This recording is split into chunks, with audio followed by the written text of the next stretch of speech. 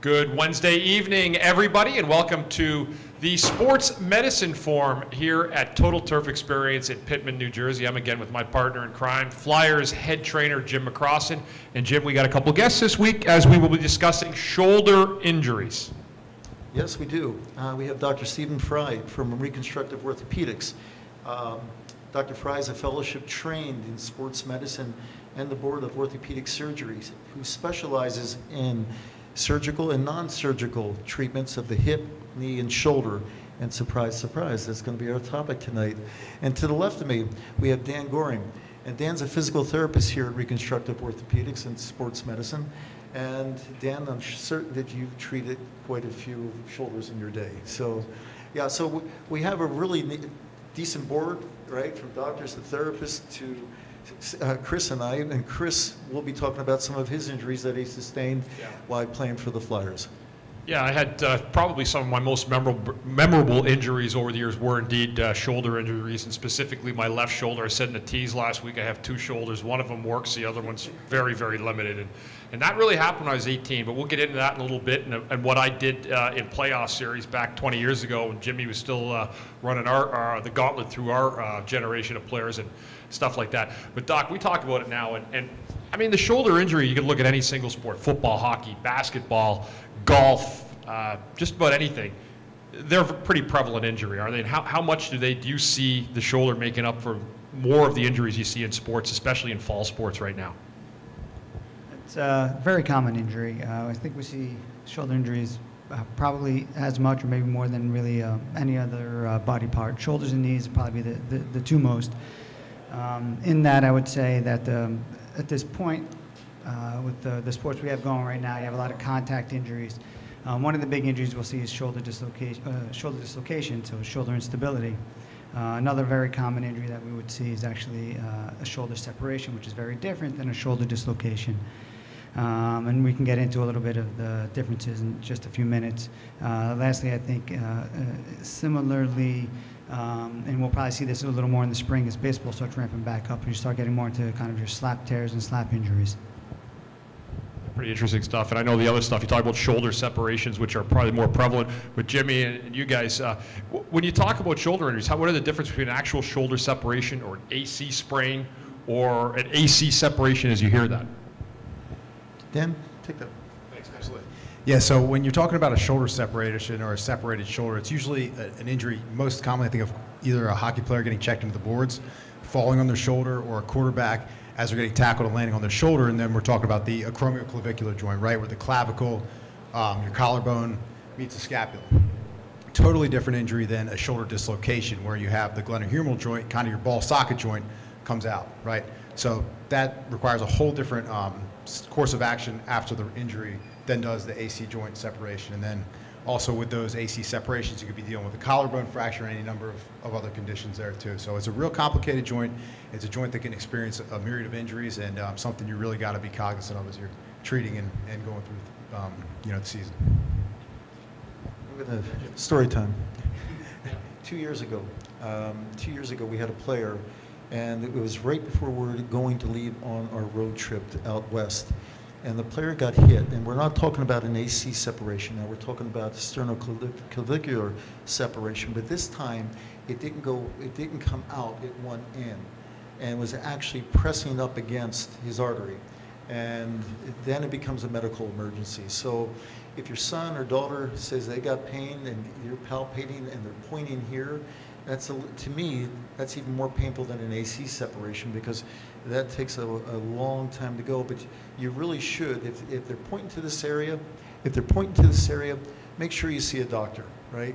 Get it evaluated quick to make sure it wasn't like what happened to us, that we took him right to the hospital and he had to have surgery, and everything worked out well. He came back to play, but had to tell that story. Yeah, I've had sternoclavicular problems as well on my right side, not the other, and it actually popped out and comes out like at the top, and it still sticks out after all these years, but that's very much part of it. Can there be a misinterpretation, Doc, between a shoulder separation and, say, a collarbone or sternoclavicular injury, or are you pretty sure one is the other when it happens? So you can certainly have a little confusion or overlap between a clavicle injury and an AC joint injury. especially if the clavicle injury, sorry, thank you, especially if the clavicle fracture is down close to the AC joint, down close to the end of the collarbone. So it can be very difficult to tell without the benefit of an x-ray between those two. Over on the other side, closer to your chest, the sternoclavicular side, typically you're not going to confuse that with an AC joint injury. There's just enough distance between the two that it's pretty easy to distinguish between one and the other. You could have a pretty rare fracture of your collarbone, of your clavicle, close to your SC joint, and again, that could be confused with an SC joint dislocation, but you're not going to confuse AC joint way out here with SC joint way in here. Very interesting, and I guess we'll move on to the next part of it too. Both of you guys could tell us a little bit about SLAP, and that is also known as the, Jimmy, well, I can't read your writing. That's the superior labral tear anterior posterior. It's just pretty easy medical terms that we're just familiarizing ourselves with. Tell us a little bit about that, guys, and what that means. Yeah, so SLAP tear is just referring to a part of your shoulder, which is the labrum. So like we talk about that ball and socket joint articulation, within that socket we have a labrum which helps deepen the articulation and make things a little bit more stable. So with a labral tear, if you have a tear in that superior labrum, that tear can cause some instability and a whole host of other issues, a lot of times pain deep in the shoulder joint, and can really cause some problems. And sometimes this could be a traumatic injury. You see this a lot with outfielders and diving and different things like that. So something you always want to be cognizant of as a parent, especially if there's a trauma, and especially if it involves a trauma with an outstretched arm or with an arm that's in a bent position, even backwards or something like that. And of course, hockey, you guys are the experts of hockey and how that that can happen in that sport. But definitely if you're having any sort of trauma in the shoulder, get evaluated by someone like Dr. Frey and reconstructive orthopedics and Doc, in your mind with SLAP tears, right? I've always gone on the impression that there are certain type of SLAP tears you don't have to worry about, right? And I always tell our guys to take a look at now they're digital clocks, but if you look at a clock, and if you're seeing anything that goes from 11 o'clock to 9 o'clock, that posterior aspect of it, for hockey, we really don't have to rush out and get those repaired. And many of our guys have those. And even with a SLAP that maybe goes from 1 o'clock to 2 o'clock in the clock handle, is that something to be concerned of? But I guess my question to you is, when does it become a concern? When do you say, hey, this is not good and we're going to have to do something about it? So it's a pretty complicated question to answer in a short period of time, because there's a lot of overlap and there's a lot of factors that are considered. Age of the athlete, timing of the season, and whatnot. In general, there's a normal anatomic variant that could be in that kind of 1 to 2 o'clock position, which can look like a SLAP, but it's actually not a SLAP, and that's not something you want to operate or fix from a surgical standpoint. That's just called supralabral foramen, and it's standard and it's normal. Once you go a little further back in the shoulder, typically, yeah, you can, if it's not overly symptomatic and the person can play through it, then frequently you can play through it and fix it at a time when it's a little more convenient, say at the end of a season. As someone's getting a little bit older, and that term is variable. As I get older, that number seems to go up in my mind.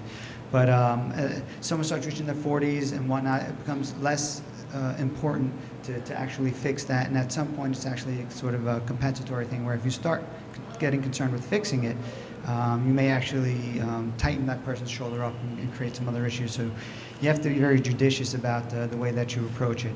Typically, you really want to give it a good try with physical therapy and try to get it mostly asymptomatic without going down a surgical road. Sometimes it's quite simply avoid 1 or 2 aggravating positions, and if you avoid those particular positions, and if your sport doesn't require you to do that, so let's say you can't do push-ups and you just have a hard time with reaching way overhead, but as a hockey player you don't necessarily need to particularly do that, sometimes you can avoid going down that road. Sometimes you can't get rid of those symptoms. Sometimes it's always a factor. It's always causing pain, and it really affects everything that you're trying to do, in which case, in that scenario, you wind up going down the road of surgery. And there's a couple different ways to fix it, and you just go with the age-appropriate style. Really interesting. I have a couple of questions too. I'll ask you about my own experiences that I went through, like I said, about 20 years ago. Another thing, we talked about the slap injuries, the tears. How are these tears diagnosed? Yeah, so there's a couple different reasons. I think that Dr. Frey could speak more to the medical imaging. I think that you're going to be looking for an MRI as, the best determinant of the soft tissue, but a lot of times too, the MRIs can show things that might not be relevant or really causing the patient's issues. So I think first of all, a good physical exam from a physician or a physical therapist to determine is there any signs or symptoms of slap tear. And the things I'm looking for, one of the most common complaints is a pain that's very, very deep within the shoulder joint, something that they can't touch, something they feel is very, very deep inside. Also, sometimes you'll get clunking. As they move through certain ranges of motions, they'll experience a clunk or kind of a grinding type feeling, but mostly they'll describe it as a clunk. And then sometimes, with that slap tear too, as we're talking about the origin of the biceps muscle, biceps irritation can follow hand in hand with the slap tear. So those are three things that I'd be looking for in the physical exam, and then I'll go to somebody like Dr. Frey and see what we could look at on imaging, and then it will be his expertise to put that physical exam together with the imaging and see if we could really determine if that's the primary origin or the source of pain. Many of the time that when our athletes come up to us and they may not say anything, it may happen that game, and they decide, okay, we're going to ice my shoulder down. They just said my shoulder got dinged, and the word dinged is not appropriate, but that's what they say a lot. But anyway, to make a long story short, they'll start to say my athletic performance, my performance is going down. And for us, it really depends if it's your top hand, your control hand, right, or your bottom hand. So bottom hand's going to take a lot more hits to it, and it's going to take a lot more pressure, especially with defensemen holding people up like this. And you're holding up a guy that's 220 pounds, right, and with your one hand, and you come in after the game and it's pretty darn sore. So, over the course of time, we try the rehab aspect of it, but at one point, it may affect their performance so much, it's time to, again, to see the doc and make a decision. Is now the time to do surgery? Yeah, and I guess, where we're at, I'll go into a couple injuries. One of them that I saw Sunday, that is something we see a lot of. Fletcher Cox came off the field. It was a terrible football game, and I'm not talking about that, but he had clearly what everybody saw on TV. His shoulder was out, right? The announcer said it. You could see he was in duress. And then they did the little magic, popped it back in. Everybody thought that might be it for the year, but he's back out there a few minutes later. What exactly happens with that type of scenario, and why is that something that we see, something that's so prevalent amongst shoulder injuries, especially with athletes? So the shoulder is it's a ball and socket joint, and unlike the hip, which is a much deeper ball and socket joint, where there's a lot of stability because of this deep pony articulation, the shoulder is a little more like a golf ball sitting on a golf tee, granted on its side, but it's just much less stable. You're relying on the soft tissues for the stability, and what you have going around the golf tee, the socket of the shoulder joint, which is called the glenoid, is basically a rubber gasket. It's not really rubber, but it looks an awful lot like rubber. And that rubber gasket basically suction cups onto the ball and adds a lot to the stability of the ball and socket joint. Now, it doesn't take too much energy to basically push that ball, the golf ball, off the golf tee. And when it does, it can do something called tear the labrum. It can do additional damage in there, but it really doesn't take a whole lot. And there's a few positions that the arm can be in that really leave it vulnerable to those particular injuries. Typically, in the short term, the first thing you want to do is get it back in. Once it's back in, typically pain is dramatically improved. And then from there, there's a number of factors that go into the decision-making process. If it's going to need surgery, if it's going to need surgery now, can have surgery later on. And again, a lot of those factors are severity of the injury, age of the person, time of the year, time of the season, position. Is it something that you can brace, or is it something where, if you're a wide receiver, the brace doesn't typically work because you can't get your arms up to catch the ball. So a number of factors go into the decision-making process if you need to fix, and if so, when you should fix. Good stuff. A couple more here, guys. What is a shoulder dislocation, which is kind of what we're talking about, separation dislocation, and a shoulder subluxation? Well, Dan, why don't you take subluxation? So subluxation refers to, I like to think of those two terms, and they sometimes used synonymously, but I like to think of it as the subluxation is a less severe version than a dislocation. Sometimes you'll have a patient who will quote unquote sublux, and then they can kind of move it back in on their own. Whereas if you have a dislocation, generally that's something that's going to need some assistance, because we talk about the ball socket. That was a great analogy there. And then the ball coming completely off the socket would be a dislocation. A ball coming maybe partially off the socket would be a subluxation. So again, I think of those terms with the ball socket joint in terms of severity, right? You'd probably rather have a subluxation than a dislocation. Yeah. Dr. Frey, I just have a question, because it gets brought up to me a lot. Parents will call me up. My son or daughter dislocated their shoulder, and do I get it? And it's not the first time, maybe it's the second time. At what point, and I know you kind of explained this, but at what point do you make a judgment call saying it's time to get it fixed? Is that after they've gone through the bout of rehab, tried the harness, and I mean, we had a player that tried to jump up with the harness on, and it went right inferior. So instead of going anterior, it went right through, and it was time to get it fixed. But what do you see, mostly in your practice? So typically, first-time dislocator, traumatic dislocation. There's the two main categories that these fall into for shoulder dislocation. Ball actually coming rolling off the socket entirely. One is a traumatic dislocator, so during an injury. Another is more of a multi-directional instability, where someone's just sort of ligament loose and very, very lax, and they can actually dislocate fairly low energy. Those ones you tend to do therapy a little more, and then going down a surgical route. For your traumatic dislocator, the shoulder was fine, they took a hit, the shoulder popped out. First time dislocator, frequently we won't fix that. We won't do a surgery. You get it back in, do some physical therapy, give it time to scar down and heal down. Sadly, unfortunately, there's a pretty high rate of re-dislocation. Once it's dislocated once, it'll probably dislocate again.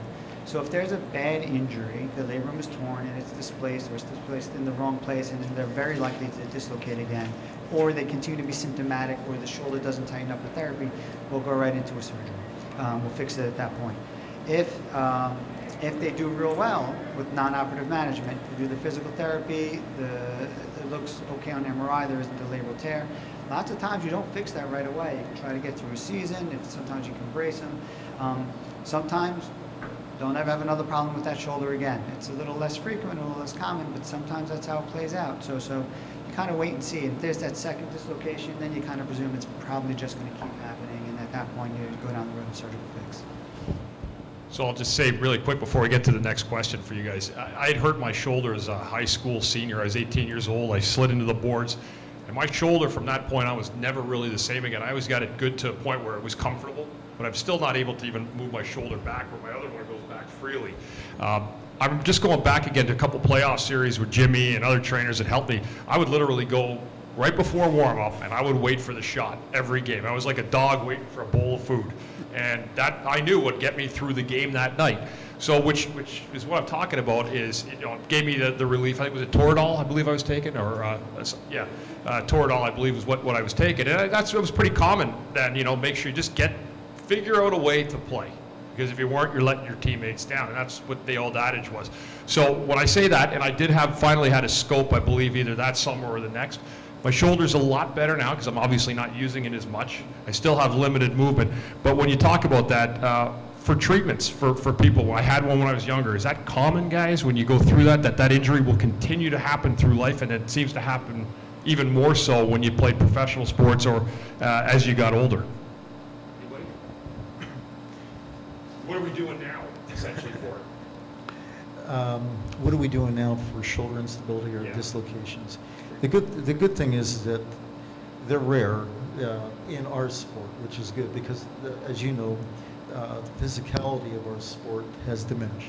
Oh yeah. And so you're not seeing, good or bad, but you're not seeing them as like we used to. Yeah. And though we still have them. So it depends on the time of the season, and I don't like to say that, but as Dr. Frey and Dan were saying, it really depends on the amount of instability you have. You know, we have the luxury, we see our players 7 days a week. We can add rehab into it. Now we're using BFR with it. You know, could you use PRP with it, Dr. Frey? I mean, Yeah. with a small tear? With a, It's something that's reasonable to try. There's also the possibility of stem cells can be another avenue. That's more of a growing field. right. They're both adjuncts to your rehab.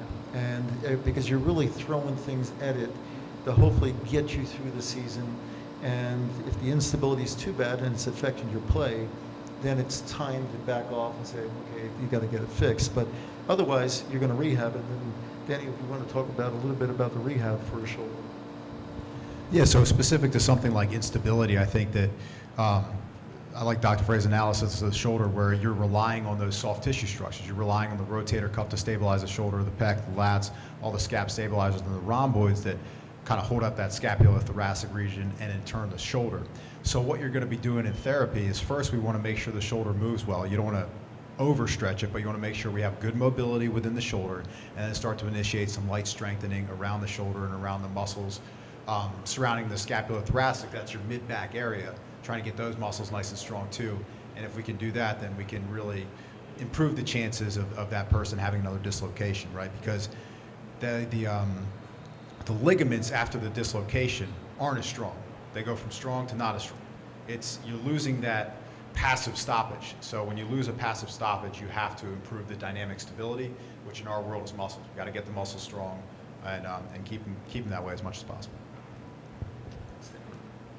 Well, I guess I do have a couple questions outside of sports for shoulders. What are the most common injuries that you'll see just from a regular person on an everyday type of life walk through life that maybe you won't see necessarily in college or pro sports or even sports in general? So yeah, I think that soft tissue injuries are huge. A lot of people come in with anterior shoulder pain. A lot of times there's a process going on, a lot of biceps tendonitis, slight rotator cuff strains. There's people who come in the clinic and they just may have gone moving or lifted something heavy overhead and they can have a small strain of the rotator cuff. So I just look at those soft tissue structures around the shoulder, the pectoralis, the lats, the rotator cuff, and the biceps, is just all those being kind of muscular injuries. Sometimes they go together. So I'd say just those general overuse type muscular injuries are the most common that I see. What about you, Dr. Frey? I think absolutely it's, you see a lot of the overuse type injuries. I'd say in the people under the age of 30, I think that the most common injury would probably be, AC joint separation, but that's a little bit of a category of its own. For the ball and socket joint of the shoulder, that would be your instability. And then as you're getting over the age of 30, I think you start heading more towards rotator cuff. And it's rotator cuff, and that's a whole spectrum. It goes from, inflammation, tendinitis, tendinosis, partial thickness tear, full thickness tear, retracted tear, and so on down the line. But I think that rotator cuff is probably what we see more than anything else. And there's a lot of overlap between some of these injuries. Your labrum across the top, your slap tear goes directly into your labrum down across the front, which would be your instability or Bankart type tear. Once you get one of these tears, the ball starts to ride up a little bit relative to the socket, and when it does, what lives right above it is the rotator cuff, so the ball will start banging into the rotator cuff and irritating the rotator cuff.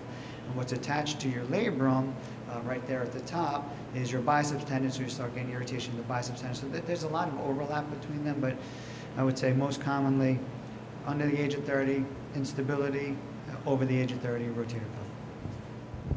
Jimmy, you got one more here before maybe we have time for a question, but the last one here, sorry, I can't read your writing. Well, before I get started with that, just remember, all right, if you injure your shoulder, or your son or daughter injures their shoulder, make sure you see somebody that's credible, all right?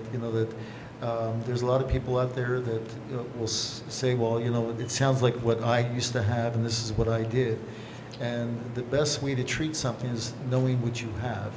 And that's going to see a doctor like Dr. Frey, physical therapist like Dan, and go to somebody credible and make sure you get the proper diagnosis. So you're not just beating around the bush and wasting 3, 4, 5 weeks doing something that you shouldn't be doing. But my next question is, Dr. Frey, maybe you can answer this one, because you see it more and more in people as they're doing over-the-head exercise, and quite a bit of it, or as you're getting older, shoulder impingement. What is shoulder impingement? So there's multiple kinds of shoulder impingement, and we're kind of getting in the weeds with this. Subacromial impingement, there's coracoid impingement, there's posterior impingement, but the one that we talk about the most, is the most common by far, is subacromial impingement.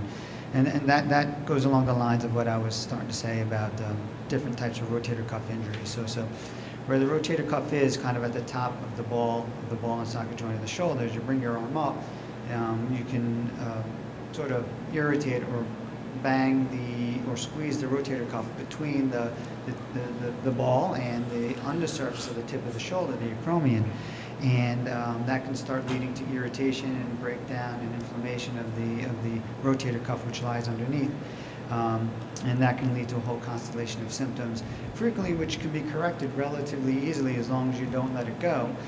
If you ignore it and just kind of keep doing the same thing, sometimes it can become more of a severe injury, turning what is otherwise an overuse injury, an irritation, into a partial tear, into a full thickness tear, and so on.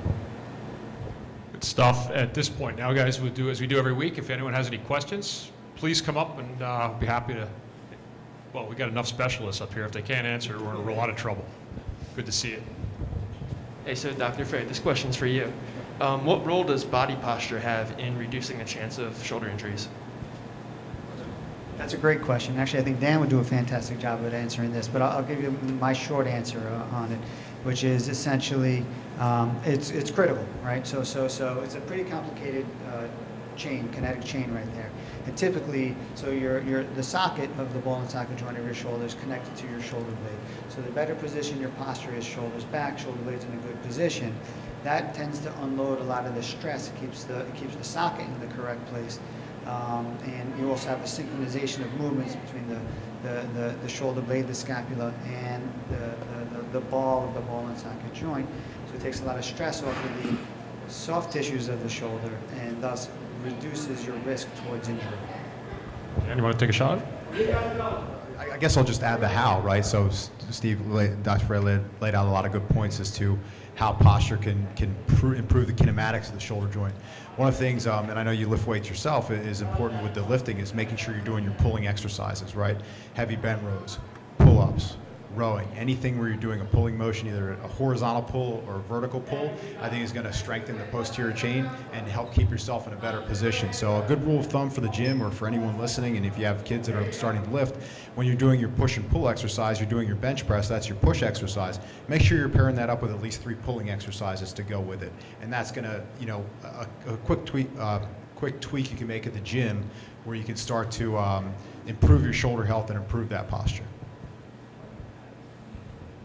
Well, that'll bring to a conclusion another week here. Shoulder injury is an important one. I've dealt with them a lot. I see a lot of kids also, and I know some of it too involves a lot of pain management. So if your kids do get hurt, it doesn't necessarily mean it's the end of the world or the end of the season by any stretch of the imagination. So Dr. Stephen Frey here at Recon, thank you for your time. Great stuff. And Dan Gorrin, PT right here as well. Awesome stuff, guys. Jimmy, great seeing you guys.